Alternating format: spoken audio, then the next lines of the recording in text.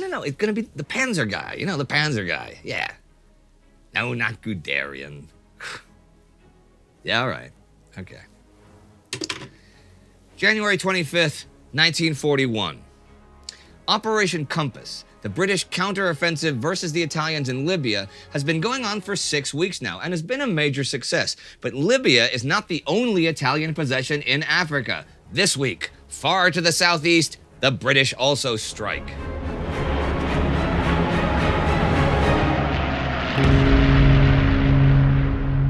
I'm Indy Neidell. This is World War II.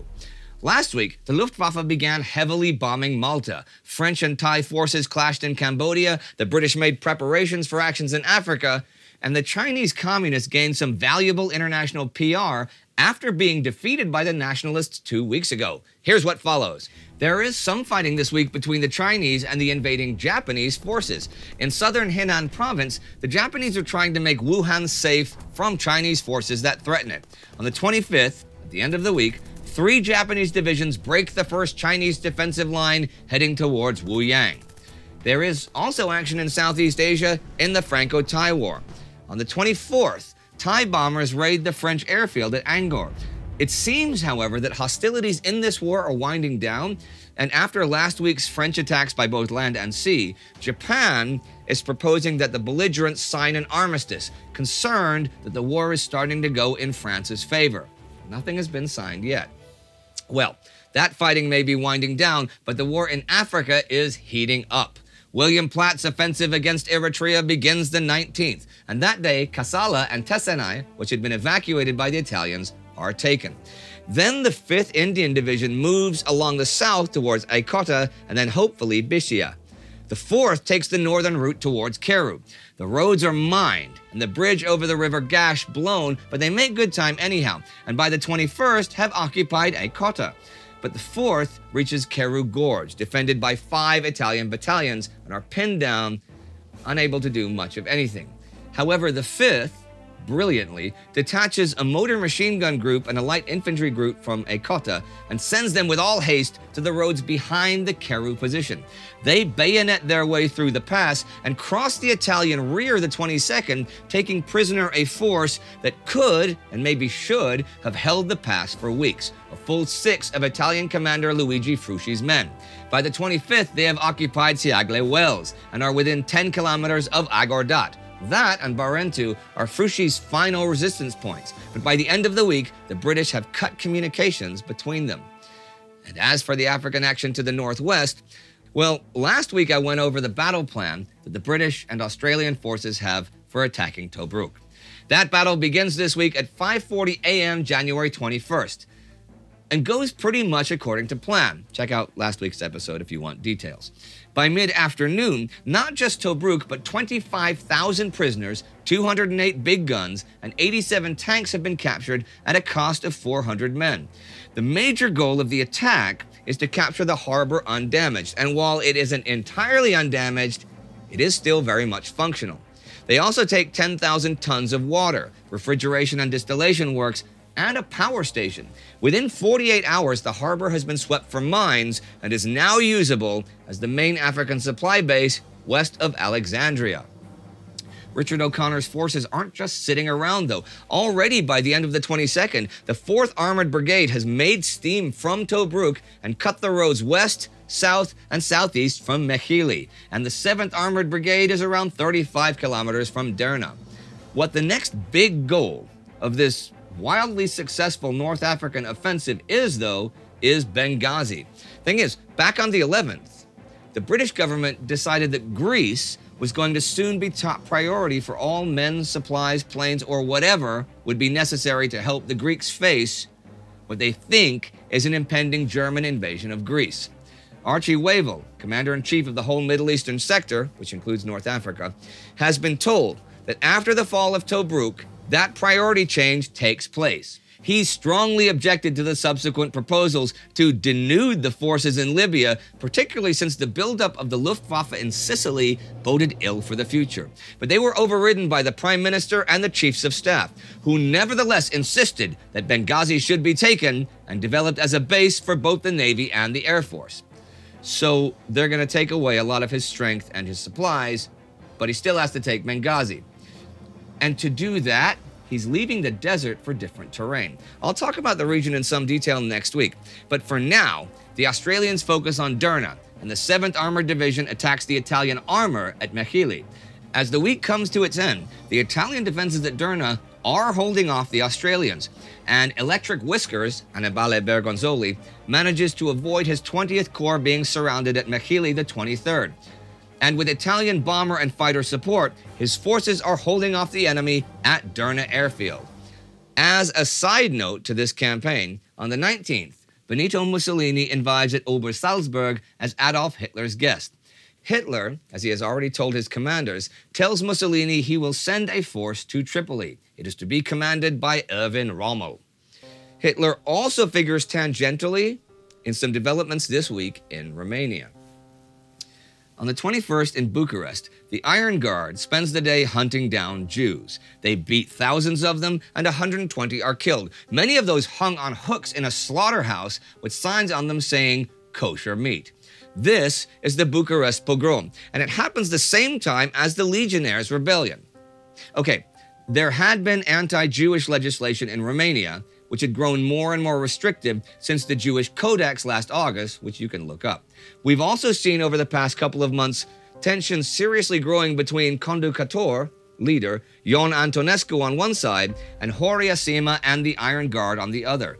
This continues to grow. But the thing is, both sides believe in the seizure of Jewish property and assets, but Antonescu, as head of state, wants it done to benefit the government and Romania as a whole, while the Legionnaires of the Iron Guard, they were originally called the Legion of the Archangel Michael, hence Legionnaires, are basically robbing Jews for their own benefit. Antonescu sees this as detrimental for Romania. So it's more about method. Antonescu wants it to be by legal appropriation rather than by robbery, terror, murder, which is what has been happening to a lot of Jews, even as others have been forced to sell their assets for basically nothing legally. Well, this has been boiling all through January, with Antonescu demanding that the Iron Guard cease its escalating terror tactics. In return, they have linked him to both the Freemasons and his family relation to Jews. His ex-wife and her mother were Jews, and begun plotting to oust him and take over the country. They've been calling for a solution to the Jewish problem and trying to enlist sympathy from Nazi Germany. Well, they do have plenty of sympathizers within the Nazi organization, but guess what? The Iron Guard does not run the Romanian government. Antonescu, who does, and who, controls the Romanian army, met with Hitler last week on the 14th and promised Romanian support in any future war with the USSR, and in return got Hitler's silent support for eliminating his enemies within the Iron Guard. On the 19th, Antonescu fires the Minister of the Interior, the head of the security police, and the Bucharest police. Loyal military men are appointed to their posts, and the army secures the telephones, police stations, and hospitals. Legionnaires, however, prevent those men from taking their new posts, and the Legionnaires' rebellion begins the 20th. They are well armed. They capture a bunch of government buildings. For 2 days, the military defends itself from attacks, but does not itself crack down. During that time, the pogrom happens. The Legionnaires, however, do not stop with just Jews, but kill a bunch of soldiers from the army. Okay, this is going to be long story short, but I need to point out that the rebellion and the pogrom were parallel events, both intentionally organized, with one not being a side effect of the other. Well, Antonescu is busy bringing in tanks to Bucharest, and his army is ready to explode over the anti-army violence by Legionnaires. And at the height of their fury, he gives the order to shut down the rebellion, which they do in hours. A few dozen soldiers are killed, and at least a couple hundred Legionnaires, but the aftermath is big. Nearly 10,000 Legionnaires are sentenced to prison. Horia Sima flees the country to Germany. German troops march through the streets of Bucharest and cheer Antonescu. The power of the Iron Guard is broken for good, and Antonescu's hold on the nation is that much stronger. And here are a couple of notes about other individuals to end the week. On the 24th, Franz von Ferra, a German fighter pilot who'd been taken prisoner after crashing in England last June, turns up in New York. See, a couple weeks ago, he'd been sent with hundreds of other German POWs to a POW camp in Canada. 8 of the men had managed to escape on the train across Canada, but von Vera is the only one who is not recaptured. While he's in New York, Hitler awards him the Knight's Cross of the Iron Cross. And of course, Canada tries to have him extradited. But this takes time. And during that time, he will go through Mexico, Panama, Brazil, and Spain, and make his way back to Germany. Also that day, the 24th, Frank Knox, American Secretary of the Navy, writes to Secretary of War Henry Stimson, "If war eventuates with Japan, it is believed easily possible that hostilities would be initiated by a surprise attack upon the fleet or the naval base at Pearl Harbor, with inherent possibilities of a major disaster." And with that possible foreboding, the week ends, with British successes in both East and North Africa, fighting in China, but a slowing of hostilities in Cambodia. Also this week, the British carrier Illustrious, damaged as we saw recently, leaves Malta for Alexandria for repairs. And of course, there is the rebellion and pogrom in Romania. Now, you may not think it has much to do with the war, but it does. Everything does by now. Romania has promised military aid if Germany attacks the USSR, which Hitler is determined to do.